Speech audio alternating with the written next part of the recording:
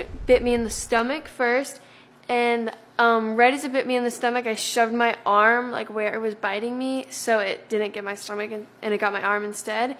And then I hit it with my other hand, like hit its nose or its face or something. Ella Reed, a rising 8th grader, now on crutches, but recovering after sustaining bites to her torso, arm, finger, and even knee after a shark struck out of nowhere. It then circled back and attacked her again.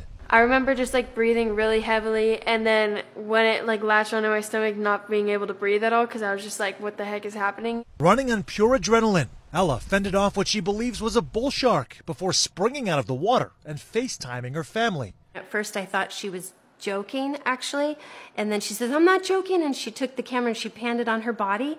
I kind of just froze and freaked out. Her first thing was to tell her friend to run, not ask for help.